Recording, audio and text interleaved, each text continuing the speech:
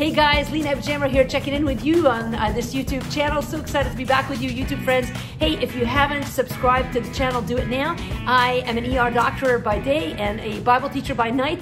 And basically here, I answer questions that you send me about faith, culture, life, and everything in between. And so in a second, we'll get to the Dear Lina question. In the meantime, let me remind you that the goal here is to provide biblical truth for everyday life. So I try to keep things simple and think through things from a biblical worldview. If you are a Christian living in a post-Christian world, then odds are you need hope. And that's what we try to do here. So without further ado, let me give you today's question. Someone wrote and said, Dear Lina, who is the Holy Spirit and how can I experience him more? That's a great question. I can't wait to answer it because this is the essence of the Christian life. And so much of what I grew up knowing and hearing in church now has become a little bit less taught because we just don't go to church as much. And if you're living in the COVID era, many of you have not been able to go to church at all. And so there are a lot of gaps in our knowledge of Scripture. And I think it's important to stop for a minute and acknowledge sort of some of those things. And so let me start with the first point to this question, which, by the way, was very astutely asked. The person wrote, who is the Holy Spirit? They didn't ask, what is the Holy Spirit? And so here's the first point. The Holy Spirit is a person and not an experience. All right, you need to first start with that. The Holy Spirit is part of the triune God, the Christian God, as presented in the Bible, is a Trinity. There's God the Father, God the Son, and God the Holy Spirit. They're three in one, and it's a mystery how it all works out. But the Holy Spirit is who Jesus promised would come to live in the believers at salvation. And so I love my favorite section about the Holy Spirit is Jesus' sermon on him in John 14, 15, and even going into 16. So I just want to read you a few highlights. I think it's important. And starting with, let's say, John 14, verse 17. Jesus says, verse 16. He says, and I will ask the Father, and he will give you another helper to be with you forever, even the Spirit of truth, whom the world cannot receive, because it neither sees him nor knows him. You know him, for he dwells with you and will be in you. He says, I will not leave you as orphans. So Jesus' solution when he leaves earth, he's like, listen. In fact, a little bit later, he says it is to your advantage in John 16, verse 7. He says, nevertheless, I tell you the truth, it is to your advantage that I go away. For if I do not go away, the helper will not come to you. But if I go, I will send him to you. And when he comes, he will convict the world concerning sin and righteousness and judgment. There are other verses in John 15, 26, on and on. If you read those chapters, you're going to see all that the Holy Spirit has promised to do. He comforts us, he teaches us, he convicts us, and Jesus promises that he comes to live in us. In fact, the minute you receive Jesus Christ as your Savior, his Holy Spirit comes and lives in you. And so while you can experience the life empowered by the Holy Spirit, it is the person of the Holy Spirit you must strive to know. And so let me kind of narrow in a little bit more on that. My first point was the Holy Spirit is a person, not an experience. Jesus promises a person to come to live in us. Okay, he's a spirit, but he's a person. He's referred to as a he. And throughout Scripture, there's this understanding. I mean, God is not a he or a she. He's a spirit, but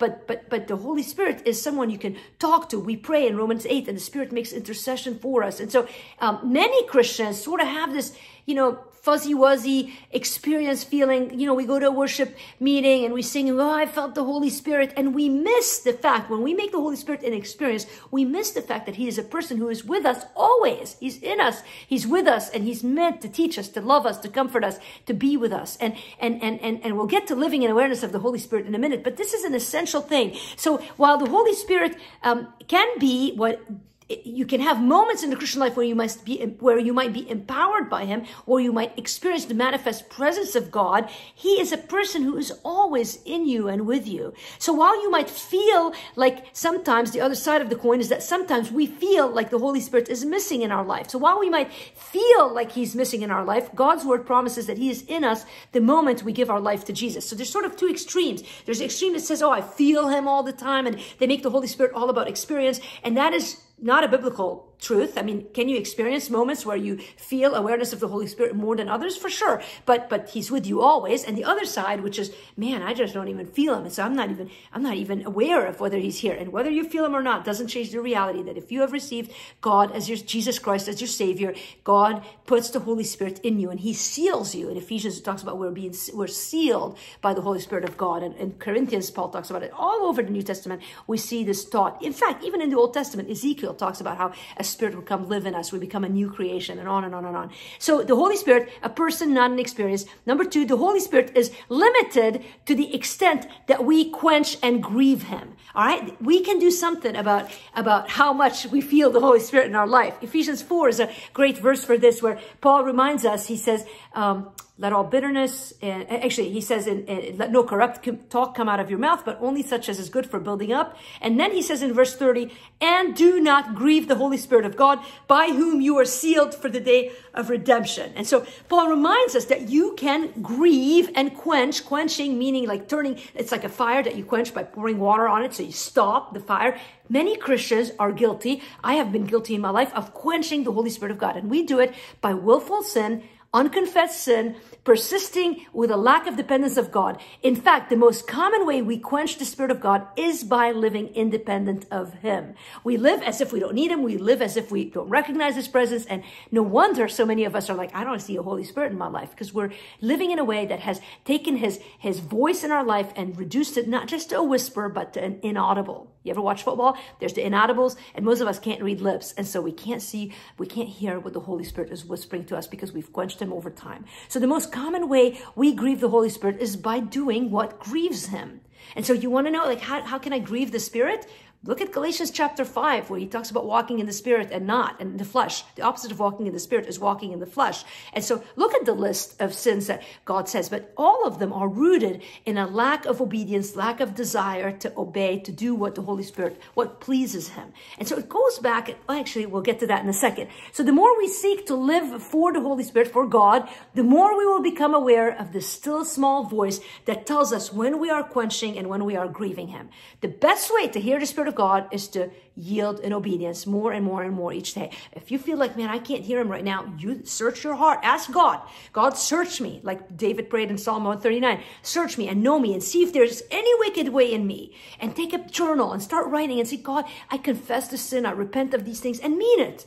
And as you do that, God, I guarantee you, the voice of the Holy Spirit in your life is going to be amplified, like you have beats on and you can hear him and you can't hear anybody else. The question in life is, who are you listening to, the flesh or the Spirit? The more you yield to the Spirit, in fact, that brings me to the third point. The Holy Spirit is available to you to the extent that you give him the freedom to rule in your life. Listen, you'll have as much of the Holy Spirit as you want. In fact, while every Christian has the Holy Spirit, it is the extent that the Holy Spirit has you that will make all the difference in the world.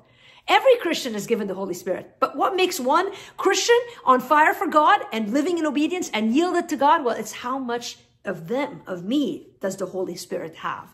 And so if you're wondering, man, I don't know, I don't see the Spirit of God. Maybe there's little windows of time where you see the Spirit of God move in your life, but not enough. There might be an area in your life that you're grieving him in. And you might just need to search your heart, ask God to search your heart, and then bring that area that you're still holding on to. Maybe you're in a, tug of war with God and you keep pushing and God's like, listen, man, you're not going to win this. When will you let go and give the Holy Spirit access to every room in your house, every drawer in every room? Listen, I love this sentence. I've said it before. I keep it on a yellow piece of paper in my Bible. It says, the amount of power you experience to live a victorious, triumphant Christian life is directly proportional to the freedom you give the Spirit to be the Lord of your life. You are more power, you yield even more. You want to see God move in your life more, you get rid of what needs to get rid of, and you say yes to God more. Hey, who is the Holy Spirit and how can I experience him more? First of all, recognize that he is in you. And if you don't know the Lord, accept Jesus Christ into your heart so that the Holy Spirit will seal you until the day of redemption. And then look in your life, what is it that's quenching him? And then say yes, yes, yes. Over and over again, tell God yes in any area that he asks you to. Hey, that's it for today. If you want to subscribe to the channel, do so. If you've got emails for me, send them at dearlina@livingwithpower.org. And hey, while you're at it, stop at our website, livingwithpower.org. You'll see plenty of information and resources and devotionals. You name it, we've got it for you. It's free. And you can join our Facebook community. Just click on the top blue box at livingwithpower.org. At the blue box, it says join our community. Hey, I'd love to meet you in person someday. Until then, know that God loves you more than anything in the world. You have a great day.